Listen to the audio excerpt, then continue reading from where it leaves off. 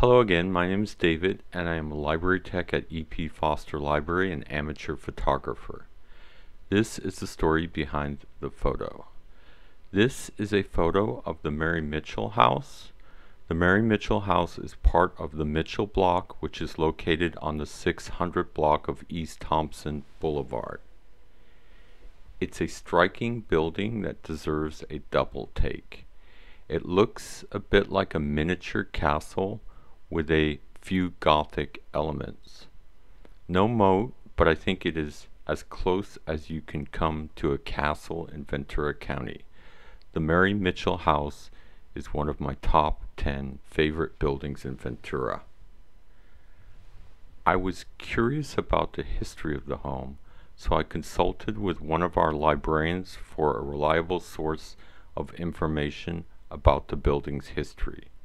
The source that was recommended to me was ProQuest Historical Newspapers. ProQuest is part of our e-library. It's a searchable database of newspapers, robust enough for even the most inquisitive researcher. The house was constructed in 1890 by the Mitchell brothers. There are 8 houses all in a row that make up the Mitchell block. The Conklin house is the oldest, built in 1877. However, the oldest brick house on the block is the John Mitchell house, built in 1886.